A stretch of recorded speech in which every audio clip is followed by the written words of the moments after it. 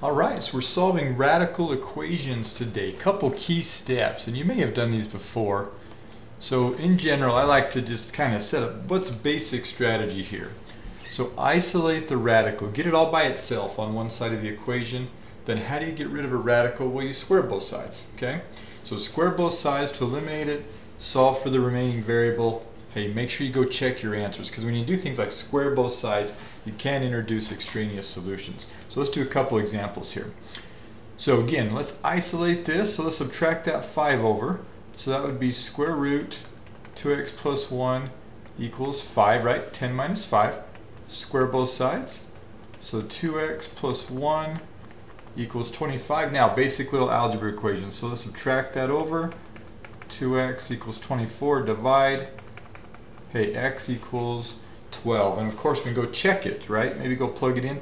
2 times 12, 24 plus 1 is 25. Square root 5, 5 plus 5, hey, that's 10. That works. How about this guy? Little different situation is going to pop up.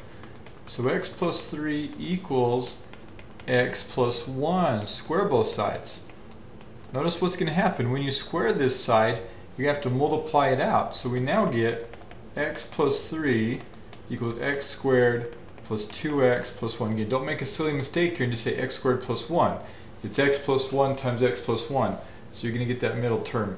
Hey, this is a quadratic now. Let's set that equal to 0 and solve. So x squared, let's see, if I subtract that x over, that would be plus x. Subtract my 3, minus 2 equals 0. So factors of negative 2 add to make 1. So 2 and negative 1. So x plus 2, x minus 1 equals 0. So x could be negative 2 or positive 1. This is where we have to plug in. Let's check them. So if I go plug negative 2 in, well, negative 2 right here, plus 3 would be 1. Square root of 1 minus 1 is 0. Does that equal negative 2? No. So that does not work. How about 1? 1 plus 3 is 4. Square root of 4 is 2. 2 minus 1 equals 1. Hey, that is a valid solution, so go check your answers. How about something like this guy? Got a rational exponent like from our last lesson. Now the lesson itself, I think, introduces some weird things the way they do it. Do what you have to do to get through the lesson, but here's how I would do a problem like this. Let's treat this like a radical. Same thing, bring this over, but let's rewrite this actually as a radical. So I've got x plus 3 squared, right? Cube root of that equals, let's see, add 5 over equals 4. Now, how are you going to get rid of a cube root? Let's cube both sides, okay? So I'm going to cube both sides. So this is now x plus 3 squared equals 4 cubed, which is 4 times 4 times 4 is 64. Now, solve like normal. Let's do the square root. When you do that, you have a plus or minus over here. So x plus 3 equals plus or minus 8. Now, x equals negative 3 plus 8 and negative 3 minus 8. So I would get 5 and negative 11. And again, you can go check those, make sure they work. But we do get two possible solutions on that one. Okay, what if we've got different exponents on the two sides of the equation like this? 2/3 and 1/3. Again, those are both exponents, okay? Well, let's raise both sides to something that's going to get rid of one of these exponents. So for example, if I raise this to the third power, you've got to do the same thing to both sides, and to the third power, let's rewrite that, see what that looks like. So this would now be x plus 1 squared, right? Or to the 2 times 3, 6 over 3, which is 2.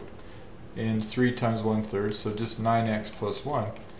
Hey, notice how much nicer that is. Now, you're still going to have a quadratic, so I can't square root this side, because then I'd have a radical here. Right, I'd be going the wrong direction. So let's multiply this out.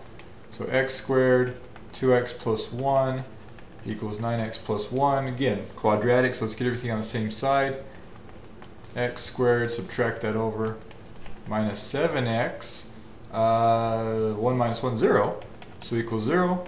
So x times x minus 7 equals 0. Just factor that x out. So x could be 0 or negative 7. And let's go plug them in. Again, got to check, right? So 0 plus 1 to the 2/3. So 1 to the 2/3 is 1. 0 plus 1 to the 1/3. 1 to the 1/3 is 1. So 0 definitely works. Negative 7. Negative 7 plus 1. So that would be negative 6.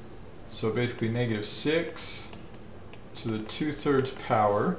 And if we put negative 7 in here, we get negative 63 plus 1. We get negative 62 to the 1/3 power.